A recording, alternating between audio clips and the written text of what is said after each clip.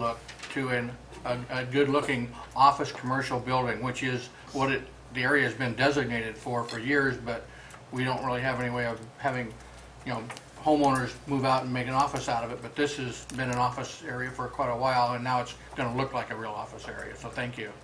Yeah, thank you. One thing I'd like to mention is your attention to the alley side. We've got a number of buildings in Canby whose visual access, if not actual access, is from the alley. And in some cases, the original architects didn't pay any attention to the fact that a large part of their building was going to be visible that faced the alley. So I appreciate your concern. Love what you did here. Also for the Legion, you're leaving quite a legacy for Canby. Thank you. It's my pleasure. No, this is a four-sided building, clearly, and as you come into Canby off Ivy, it's fairly visible, the facade. They've done wonderful things off the alley, with that landscape courtyard, and really this is just kind of picking up on that and enhancing it. It shows up somewhat on that floor plan and site plan above. That's actually got south facing up. You can see the courtyard elements. That illustrates the darker rectangles, I guess, illustrate the entrance pavilions, if you will, relative to the building. Well, during our festivals, 3-on-3 and Wade Park and things like that, where we have visitors to Canby, this type of thing helps class up the city. Very good. Any other comments, questions? Then I'll entertain a motion. Chairman, I move to approve the matching grant for up to $25,000 for Trinity Counseling and Wellness Service under the guidelines of Downtown Canby Facade Improvement Program. I'll second. The motion by Commissioner Carson, seconded by Commissioner Daniels, to approve the matching grant of up to $25,000 for the Trinity Counseling and Wellness Services, Inc., under the guidelines of the Downtown Canby Facade Improvement Program. Discussion? All those in favor of the motion say aye. Aye. Opposed, same sign. And it's passed unanimously. Thank you. Looking forward to it. All right, the next item is the facade improvement matching grant application for the American Legion post number 122. Yeah, me too. I'm really excited about this one. This is the one I'm most excited about. This is cool. Hopefully my tapes will hold here.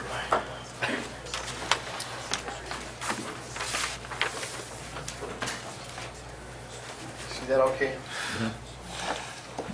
Wow. Good evening. I'm Barry Lucas. I'd like to start by thanking Renata for all of her support. We played a bit of a ping pong game on we're going to do it, we're not going to do it. It got, like most projects, it went from 25 to 80,000, and we kept going back. And I finally said, I'm not asking for any more money, but it is a huge improvement to an investment in the building that we own outright, and I think the timing is right with the First Street improvement. We look forward to getting it done as quickly as possible. I thank the URD for their portion of the funding to get this going. I think it'll be a very nice looking building on First Street, and give us. American Legion is the largest veterans organization in the world, and so we want to keep that strong in our community, and this will give us ADA access to the front door, make it more of a, the aluminum windows are more of a street improvement. It strikes me that the two probably biggest impact of facade improvements, from my opinion, that we've had was Canby Herald and Ebner's, and this is probably going to push them off the board as number one. This will be a tremendous improvement along First Avenue. Well, it's such a, I mean, it's I think an iconic building downtown, and it's got really a huge presence on First Avenue. So just that change alone is going to resonate in so many different ways. Well, and Barry, I took a look at what the final cost was, $80,000. I think at one point we're looking at a lower figure than that, so I appreciate the Much fact, I appreciate the Legion's sticking in there, echoing what's said, that this is really a turning point, I think, for First Avenue, that you have a dignified place that honors our veterans, I think.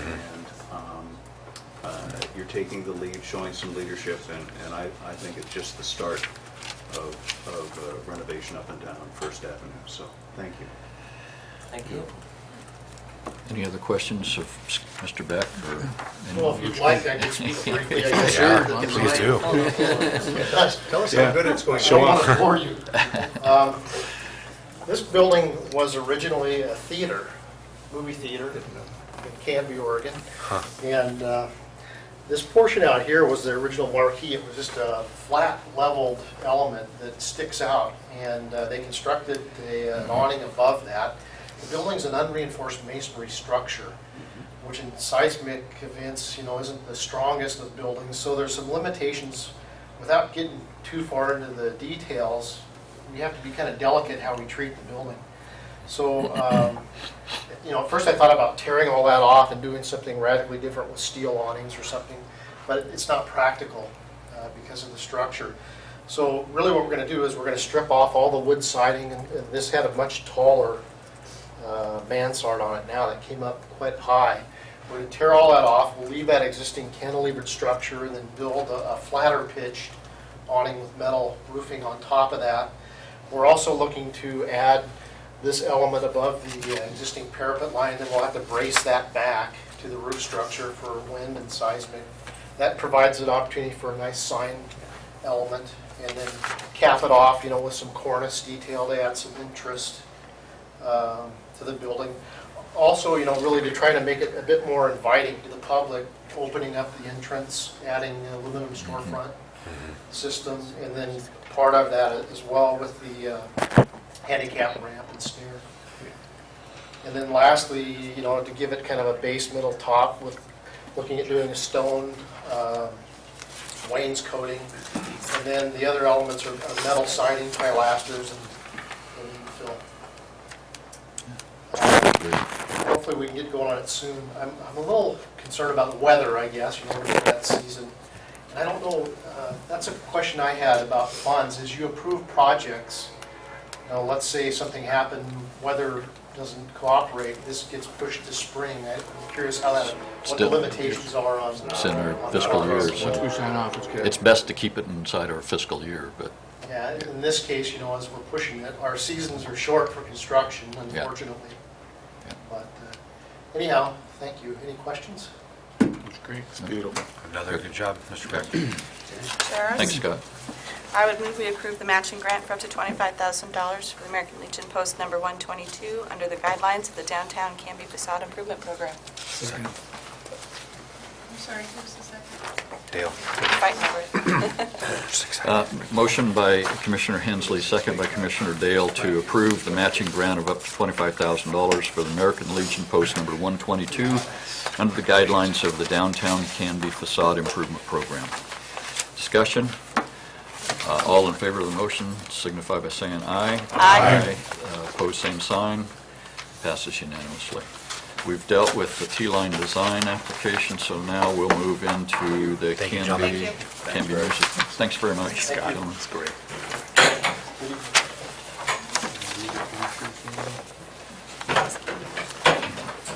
Oh,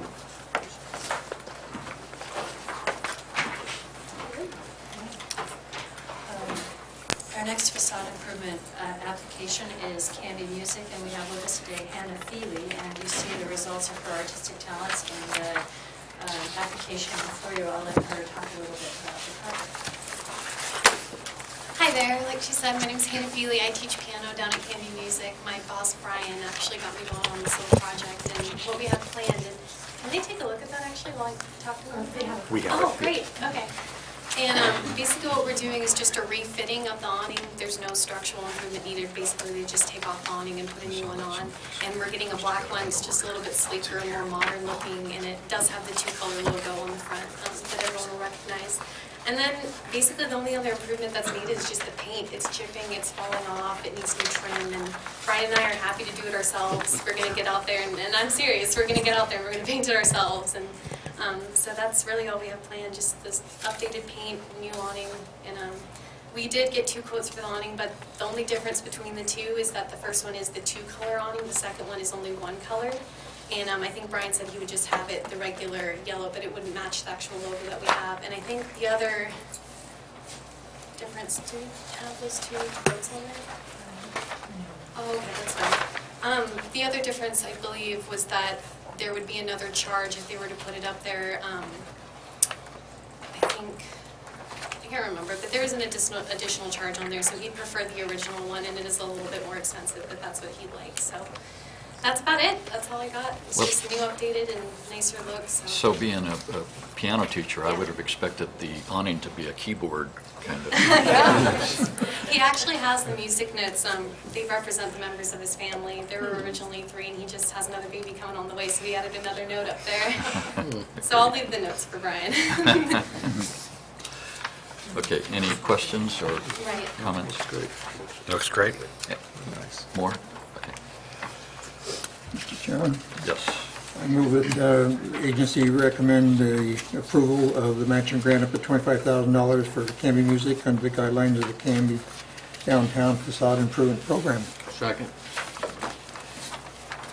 Motion by Commissioner Daniels, second by Commissioner Carson to approve the matching grant of up to $25,000 for Canby Music under the guidelines of the Downtown Canby Facade Improvement Program. Discussion?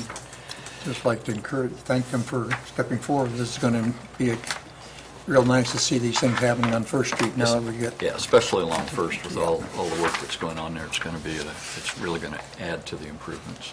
So, good. And I think this also shows flexibility of our program. We've seen some very large projects, Yeah. and here's a modest one. So it's exciting to see Canby Music. Minimal's a good word. Minimal, modest, conservative. But it'll make a big difference. But it has a huge impact, and Canby Music is such a perfect match for First Avenue, so I'm just so glad you guys are there. And it's good to have a Feely teaching music down I there. enjoy it very much. Thank you very much. See, did we take the vote? did We not. didn't take Yeah, the we vote. didn't Okay. vote, Further discussion. All in favor of the motion signify by saying aye. Aye. Opposed, same sign. Passes unanimously. Thank you. Thank you very much. Thank you so much. Tell us when you're going to be out there painting so we can come take a picture of you. I might grab a paintbrush and head down the street. All right, the next item under new business is Sequoia Parkway presentation. Thank you, Renata, for all the work on that. Yeah, thanks.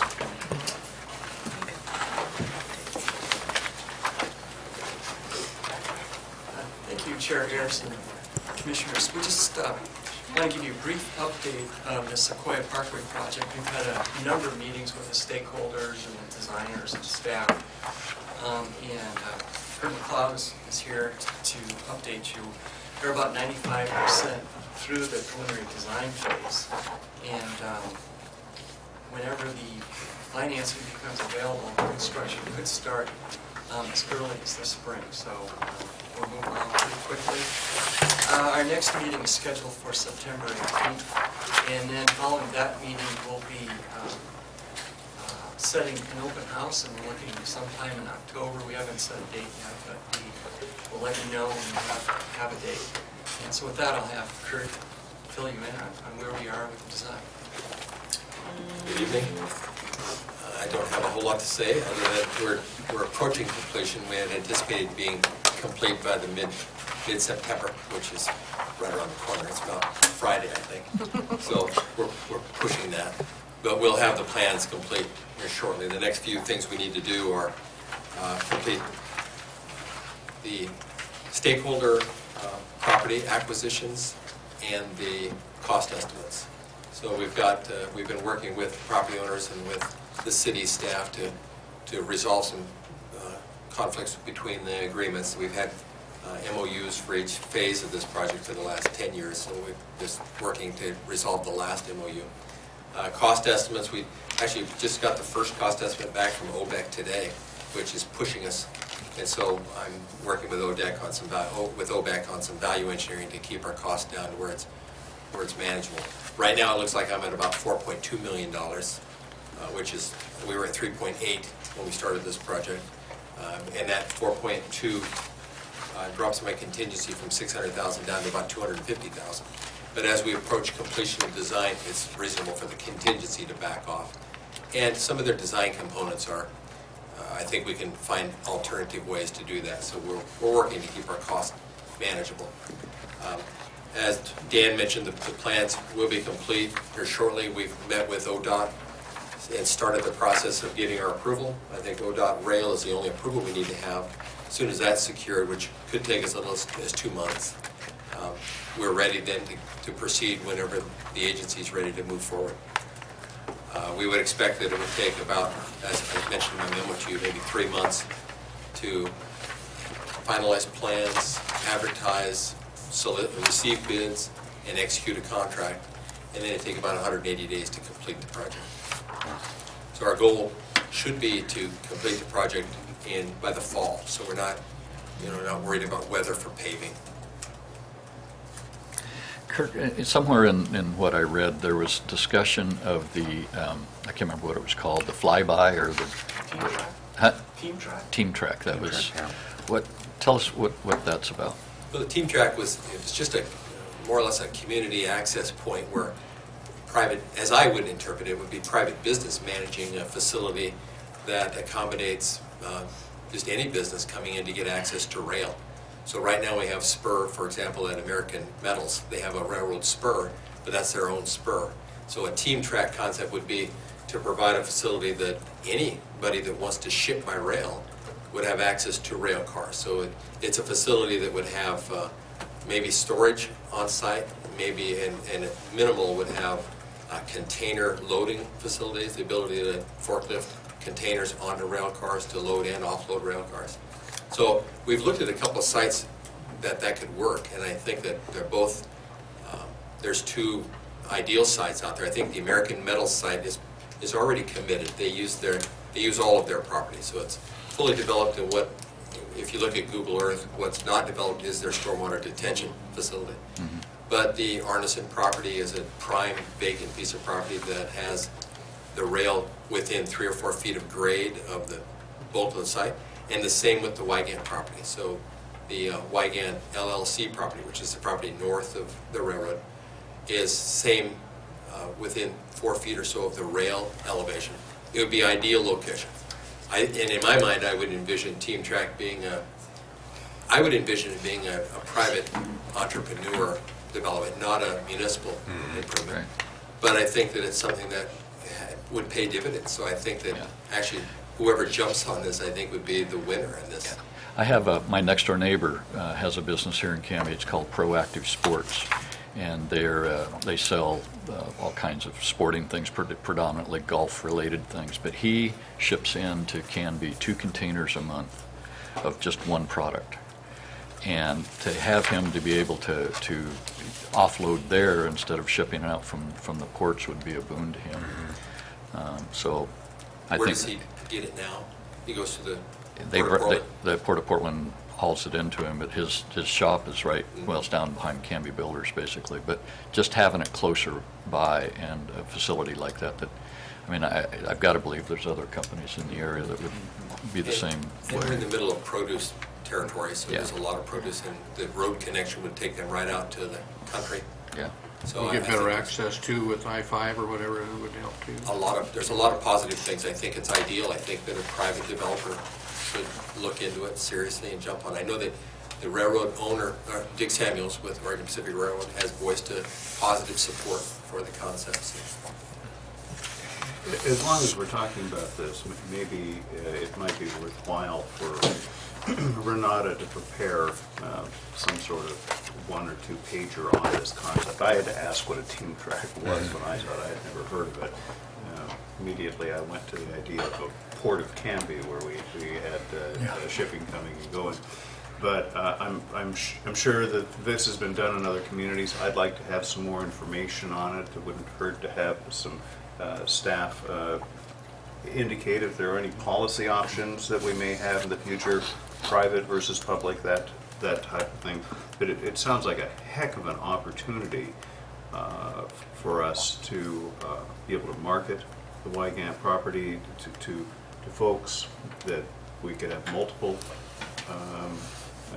folks shipping instead of just having that as one big piece. I think it's a new concept for the agency, and if there's no objection, I'd encourage staff to kind of look into this. You talked about the railroad owner, that contact's already been made. Wouldn't mind taking a field trip by the agency out to take a look at the train and the facility, because this could in fact enhance his business and what goes on, and I could use a little bit better understanding of how that works.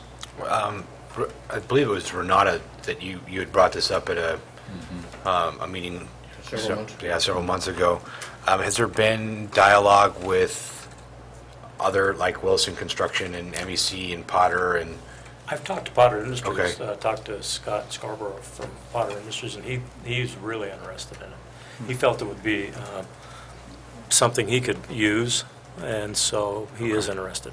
I haven't talked to anybody else. I don't know if Renata has or not, but I think is that something that we can direct staff to maybe do a pros and cons and a aspect to? Because there will eventually be some policy questions if we push this down, and we should be prepared for it. But also, it would be interesting to see what other communities have done with this. I think that spur line that we have is just solid gold, and if this would further enhance, I mean, it makes sense. It just sort of seems like a no-brainer. Instead of only having property owners have access to the rail, for us to be able to open that up and enhance it, that we could have people who don't have access to the rail in the industrial park want to buy lots there because of its proximity to it. Well, also for certain companies that store containers in their yard because they can't get them shipped back because there's an overabundance, if you can consolidate containers in one area, you might be able to do joint container loads of shipping, and I mean, there's a lot of opportunity there. So, yeah. Mr. Chairman, it might be interesting to find out if there is any facility like this close by, because otherwise I think you would have people coming in here. Years ago, we used to have a siding down here where Bill's truck was. And they had actually a concrete dock there, and so you could bring stuff in on a flat car and roll it off, or else you could take it off on a truck. And we had farm machinery come in there, I think it was from Fisher's, and that was in Woodburn.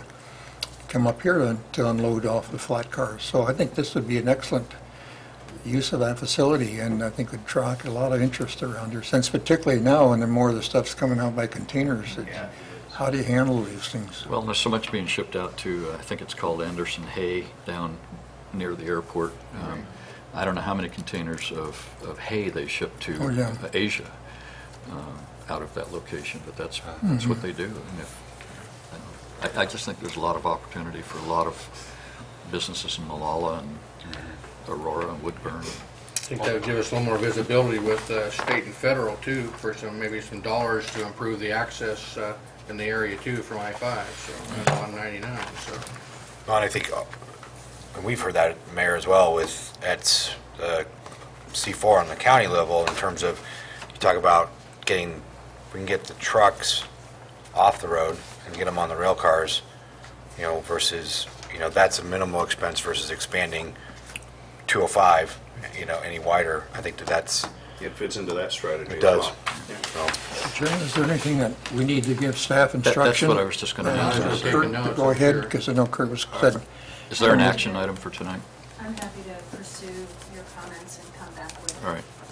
Well, I think we've had bits and pieces of conversations for the last several weeks, and I think we're all anxious to get this on the table. Do you want to say something, Lisa, or Buzz? Okay. I think we're all anxious to get this on the track and get it committed and bonded and built. Let me add that Renata first called me maybe a month ago, a month and a half ago, talking about Team Track, just to assure that the design was compatible with Team Track. And as we looked at the design, I think it's completely compatible. It's one of the major benefits of having the grade separated crossing is you can then have a spur, you can have cars stacked up across the roadway. And both the Artisan property and the Wygant property, the grades are just ideal, I think, for access to the rail car. So no design impacts. The Sequoia Parkway design fits nicely for a Team Track concept. Good, great. Okay. Any other comments? Anything else, gentlemen, on that? Thanks for all your work. Thanks, Kurt. Thank you very much. Okay, urban renewal updates, Whirl. Start with Dan's Dan. got some information, Chairman Ayers, but I'd like to actually jump in front if you don't mind. If you would, I'd like to pass this out. This is information that was compiled by Sue Engels. And this is something that you'd ask for just the fire department on the August 22nd meeting.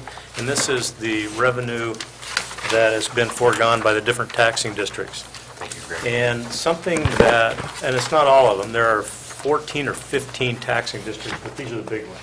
These are the big ones. And what I was having Sue look up, Sue Ryan, was the plan as it was built in 1999.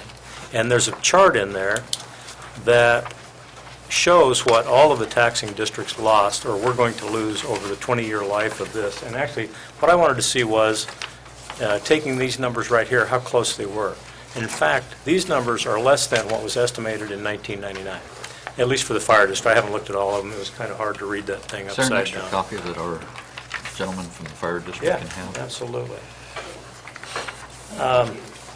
So, and that number, I will say that Ted disagrees with that 175. He thinks it's a little more. He thinks it's 225. And if it is 225, it's $2,000 off of what was estimated in 1999, because the estimate in 1999 was 223.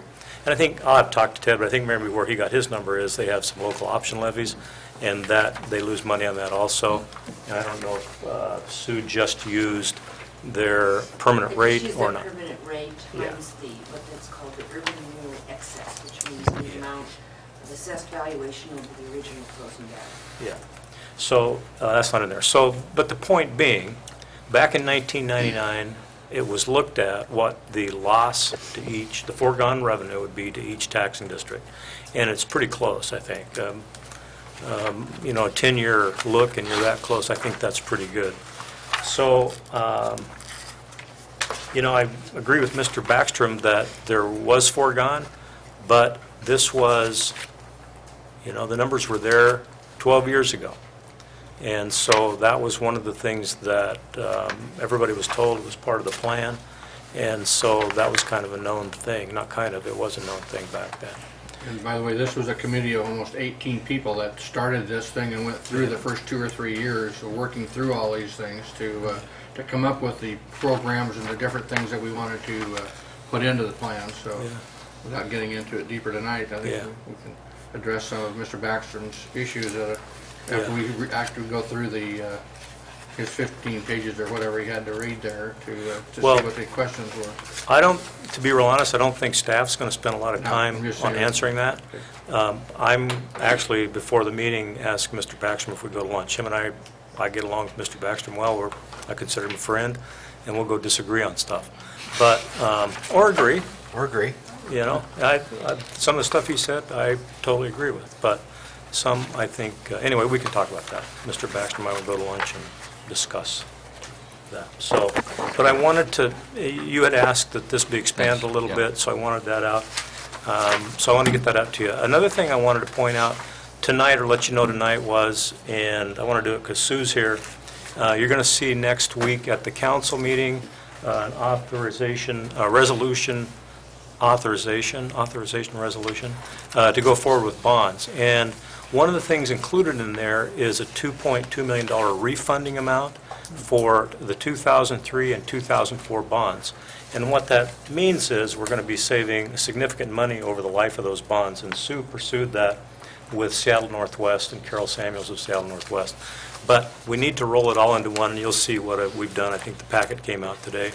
But then when you roll that into one, you don't have to go out and get a Moody's rating for each different bond issue, that's $8,000, $9,000 for a 30-minute telephone call, and you don't have different issuance costs, et cetera. You got one cost. So anyway, it's all rolled into one. The bridge, the road Sequoia to 13th extension, the library project, and the refunding is all tied into one bond, and you'll see that in the resolution that you'll be getting in your packet. Greg, you didn't talk about the numbers on the second page here. Yeah. Well, I think what this is saying is that the investment that was made, and Mr. Baxman's right, I sent out a memo, I think, that said right now we're at about $49-50 million, if you include interest, et cetera. And if we take the $18 million that's still under the $51 million cap, remember, $51 million is the maximum amount of debt that this urban renewal district can incur. If you take that additional $18 million with interest, and this is I picked a number out of the air, basically. I said, with 18, let's say it's another 12 in interest, that gives you another $30 million that you would be paying out in principal and interest for that $18 million. You add that to the $49 million that we've already got bonded, but that $49 million also included the library bond too, so, just the library bond. But if you put that other $18 million out, with interest, $30 million, you're talking about $80 million in principal and interest. This was what I wanted to point out with this. I think I sent an email to the council regarding this information. And what this is saying that to this point, the investment has generated around $88 million. And can you say that was from urban renewal investment? I'm going to say yeah. Prove me wrong. I'm saying yes. Certainly the lion's share. The lion's share, absolutely. Yeah. And another way and I didn't explain it very well when I sent that email out to the council, but if you think about the 3% maximum that you can do with Measure 4750, with that investment that was put in there, that makes that 3% even more. So we put in here that if you had taken that $65 million and there was no investment, that $65 million would have grown to $90 million, just with that 3%. But because there's been investment, that 3% is multiplying a bigger number. I mean, it's hard for me to grasp that concept, but it's just simple math. So I think that even the 3% minimum has grown that because of the investment that the urban renewal has made in this area. So does that explain the second page? So I think the time and investment that the people that were involved in that 12 years ago, 15 years ago, as Chairman Daniels said, has more than paid off. That'd be Commissioner Daniels. Pardon? That would be Tonight, Commissioner that's Daniels. Commissioner. What'd I say? Chairman. Oh, sorry. I'm not the least bit offended. Walt might be. Slip of the slip. Anyway, that's, thank you, Dan. I'm sorry, that's all. Yeah, well, Sue's got to I just come. want to make one comment. This, as you can see, this looks a little like the sheet you had before, but it Right. has more columns.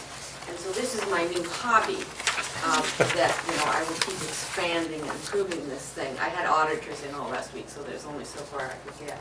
But one thing I intend to do, and American Steel would be the best example, the discussion on the second page is we cannot nail down exactly how much of the increased assessed valuation is due to urban renewal investments. We can kind of bracket it. We know the 3% would have happened anyway, unless things were so bad, some places shut down and you got disinvestment. But it's impossible to nail it down completely. But one thing you can nail down, like with American Steel, is that they could not have located without the urban renewal improvements, and they are not in the urban renewal district. So that money is going right now to all the taxing districts, and it wouldn't have been there without the urban renewal district. There may be other businesses like that. So what I'm hoping to do, with my hobby here is do a little more research. So there's pros and cons, as the gentleman said, who was speaking when I came in. But one of the pros is these sort of things like American Steel that would not have happened, that are just kind of gravy. Well, I'm glad to see as you're preparing for retirement, Yeah, you're developing a hobby. So I was I do hope you can continue this into retirement for me. I see I had some Paul, other ideas, but okay. We could just start sending her information to just dabble with. For fun. Yeah. I see a All potential right. volunteer. Any more? No, thank you. Dan? Thanks, Dan. Yeah, just a brief update on police facility First Avenue. The fine grading for the access road and parking lot to the lower level of the facility has been completed. And we still have a few punch list items that we need to clear up before we issue a final occupancy permit for the facility. But the police folks are in the building. All their cars are off First Avenue, which is nice. And on the First Avenue project, we are still on schedule.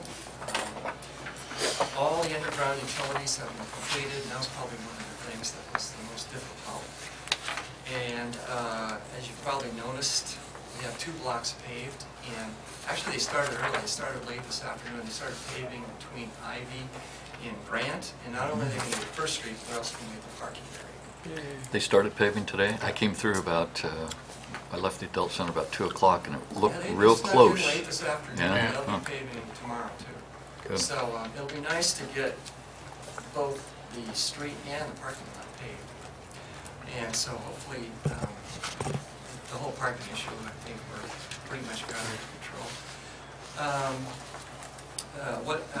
Most of the electrical work has been done. You know, the city paid for the cost of providing electrical service from the meter to the panel. And that's about 95% complete. And we've also got an early shipment of our light fixtures. Notice those have been going up. Yeah. We have about 1 block of our new light posts. And I think those are the big items. No, the other big item I wanted to mention is that beginning on September 17th, for about a 2-week period, we're going to have to close Elm Street. We had a lot of storm sewer work that went across the street, and we have to rebuild and repave that section. So that again will start on September 17th. Dan, I've got a comment. I know the trauma that some of the businesses went through with the broken water main and the gas leak into the city hall area. I am still amazed there wasn't more trouble in the excavation through that street because of the age of the infrastructure that was under there and no maps. You know, I mean, if it weren't for their underground locators, you know, that saved a lot of it, but were not good drawings of what was under there.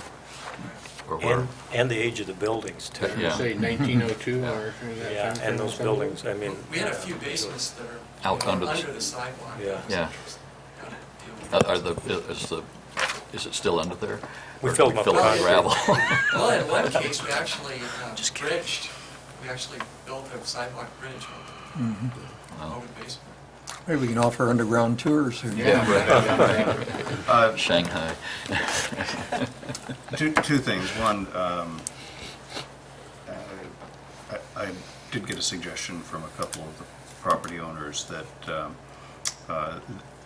they've almost given up trying to keep their windows and buildings cleaned with the dust kicked up. So to the extent that we might be able to remediate that with some power washing or something, that might be good.